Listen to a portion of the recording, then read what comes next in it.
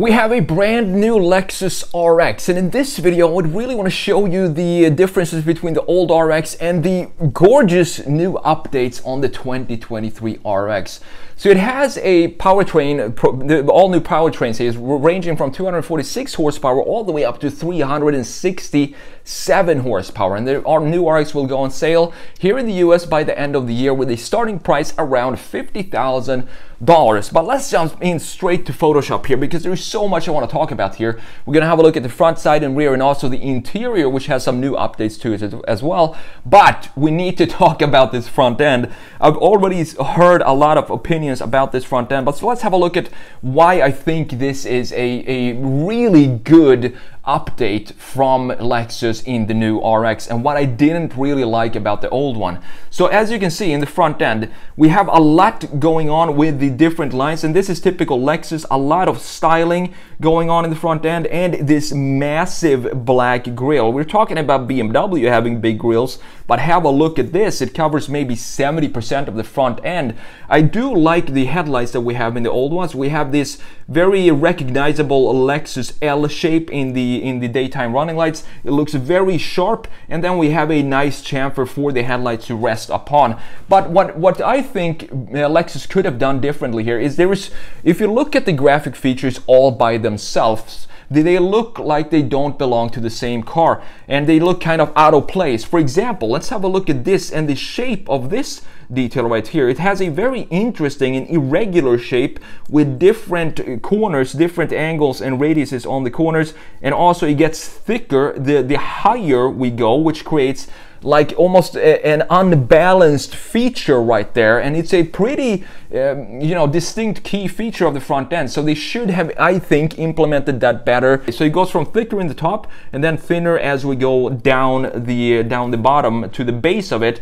And then if we look at the base, we now have a fog light just implemented pretty randomly, in my opinion, down all the way at the base of this black structure that doesn't seem to have any connection to the fog light down here. And if we look at the grille, for example, we have this line, which is typical Lexus line to have a grille that looks something like this, right? We all know that this is the Lexus grille trademark. But what we have here we have this line going up, and then it creates another angle kind of curving in even further here before it goes up this way. So I kind of want to have it be straight out and have it simplify the graphics and also make all these pieces, the grille, the headlights, this, I don't know if this is a fake vent or not, but this vent and also the fog lights, have them be more connected with each other in some graphic ways.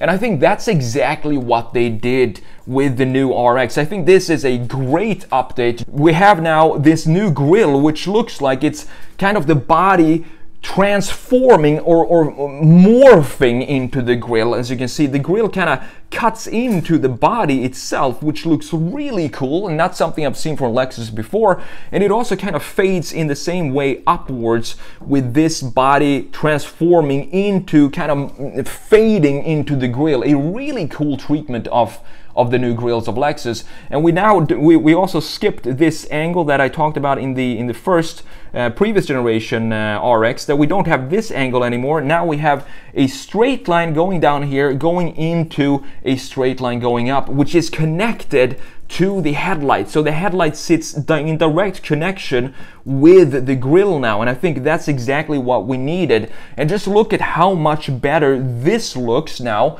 compared to the old. The old looks like, seriously, comparing to the new one, this looks like random bits and pieces that they just stuck onto the front face, while this actually has a lot more connection to what's going on in the rest of the front end. And we have the fog light now being integrated. This tiny little fog light right here, I assume this has to be the fog light. I can't see it anywhere else on the front end. And we have similar angles all over. So this is now parallel. It's not something weird going like this, or even weirder going up and getting thicker the higher up we go, like we have in the old one right here. This looks so much better. We also have a nice clean steel chamfer going here that connects, has the same parallel lines as the housing frame or the chamfer for the lower corner intake. And I also like that they decided to keep this part of the grill body colored now. It kind of reduces the impact of the grill in combination with this fading piece into the grill and kind of go from silver into black. It's a very cool and unique treatment of the front end of the Lexus RX. Let's have a look at the side view and what's going on here. This is where I have a bit of a problem with the new RX, and I'm gonna let you know why. First of all, I never really liked this type of styling from Lexus. There's too much going on for my taste. We have the shoulder line going in, like splitting at this part right here. One shoulder line going down into this line, and then another shoulder line going straight forward into kind of the front headlights. And we have this very typical by these days, this line cutting into the lower part of the car right here, then going in and creating the line for the bumper in the rear. We also have a very interesting framing of the greenhouse with this window going here. I think this is actually not a window. This has to be some solid piece because of structural integrity and stuff like that. So it looks like the window is actually stretching all the way back to the rear window, but it's a cool feature and I don't mind that. It's just how Lexus decides to style their cars.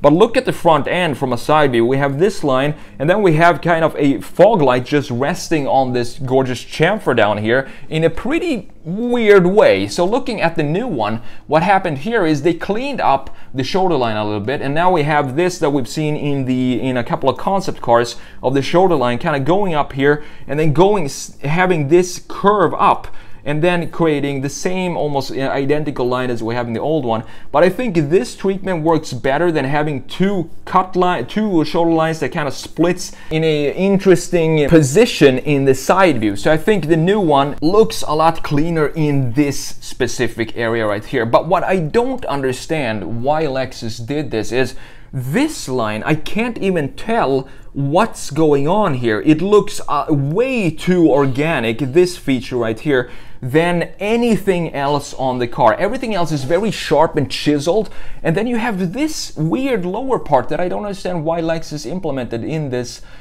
side view. It just doesn't fit the overall car for some reason because it's too organic. It needs to have sharper lines and sharper corners to it in order to be a part of the rest of the design. But looking how the front end is designed in the side view, this looks obviously a lot cleaner than we have before. We now have a straight line going here as the chamfer for the headlight, and then a straight line going into this and creating a simple line going down to house the side intakes. We also have either 19-inch wheels or 21-inch wheels for the 2023 RX. I would definitely go with the 21-inch because the more you fill out the wheelhouses, the better it looks. Even though this is a crossover SUV or whatever these are called these days, nobody's going to take this off-road, so you might as well put some nice wheels on there. This is also 2.4 inches longer than the previous generation, and I think that looks better. The old one had the overhangs in the front and the rear looks pretty long in the old one, but it still looks pretty long in the new one as well.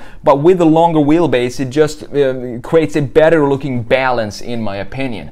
So having a look at the rear view before we jump into the interior, which has some major changes to it as well, this is where I think the new RX really shines. We have a normal looking bumper in the old one, which is looks pretty dated by today's standard, and then we have a lower diffuser with some interesting graphics going all over the place. I do like these taillights. They are pretty typical Lexus with this styling, and we have a nice little framing in the old generation. Looks pretty decent, but looking at the new one right here, it looks so much better. Just have a look at the design of the internal pieces of the taillight here, and then we have this light bar that has some dynamics to it because it goes from thick right here and then thins out as we come to the middle, and right where the Lexus logo is at its thinnest, and then of course it goes back and gets thicker on the other side as well. Very clean looking rear end graphics for the new Lexus RX. I really like this upgrade. I think it looks great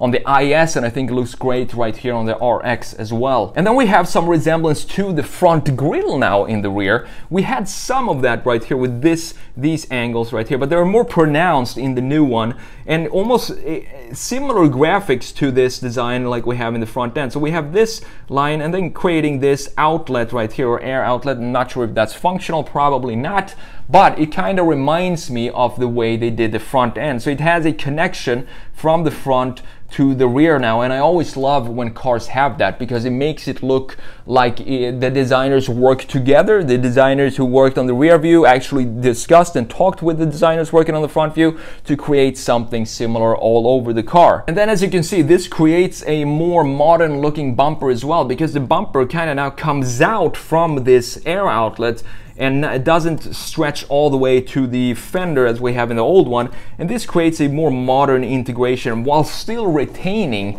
a traditional looking normal bumper. And looking at the lower part right here, it's same thing here as in the front view. It looks a lot cleaner now. Simple graphics. We can have a simple lines like this and a simple black line separating the lower diffuser from the rest of the body, from the rest of the bumper. This looks way better than the complicated ups and downs that we have in the old one. So again, really good job by Lexus creating and updating the RX. But let's have a look at the interior before we finish up here. This is the old one and this is the new one. And as you can see, we don't have an iPad on the new one. We actually have the infotainment system being separated from the gauge cluster, just as I like. You can also see that the start button on the old one was down here. It's now moved to up here, so you kind of have to reach up like this to turn your new Lexus RX on. You also have a much bigger screen. I think this is 14-inch or something like that. I can't remember, 14.2 I believe. And we have a nice cozy housing for the gauge cluster, which is all digital, and I believe this is customizable to do whatever you like, because it should be. I mean, what other benefit would it be to have a fully digital gauge cluster if you can't customize it? But what I like is that they kept it separate. We have a big screen right here. Looks a little Toyota-ish with these angles, but that's fine. Other than that, it looks like a very clean, classy interior, and I am thankful that they kept the gauge cluster separate and built a little house for it right there. Even though it is a 2023 model, they didn't go for the big iPad, curved iPad on the dash. Well done, Lexus. Let me know what you think about the new 2023 RX in the comments below. I look forward to hearing your opinions on this car. Thanks for watching, and I'll see you in the next video.